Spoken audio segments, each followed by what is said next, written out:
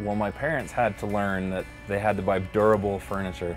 We broke beds, we've had doors break right off the hinges. We've gone through 3 trampolines. At first, when we were younger, you know, I think my parents tried to control it a little bit more, and as we got going, I think they just realized boys are going to be boys, and we just happened to be heavy boys that did more damage on furniture.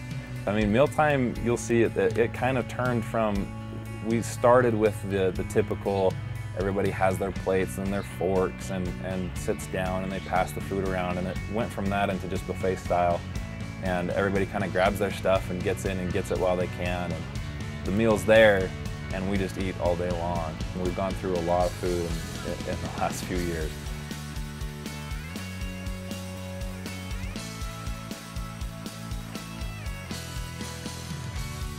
Having the in-laws has been a lot of fun. They've been a huge support. Being married, you know, it is different. You face different things, and you go through camp and you hardly ever see your wife anymore. And now with a baby, it'll be hard to not be able to see some of the things that she does and not be a part of that. It really tests you, and we've kind of had to figure out, you know, we've had to set rules. I got to be in bed by 9 or 10 every night, and sometimes that means I go to bed right after I get home.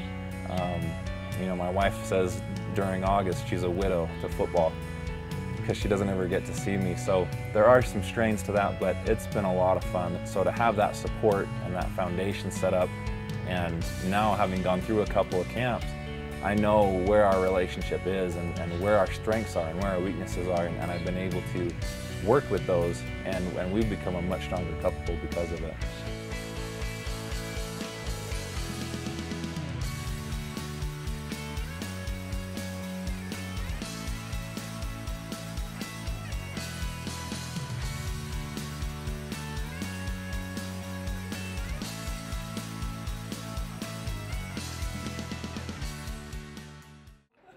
Those ribs were excellent.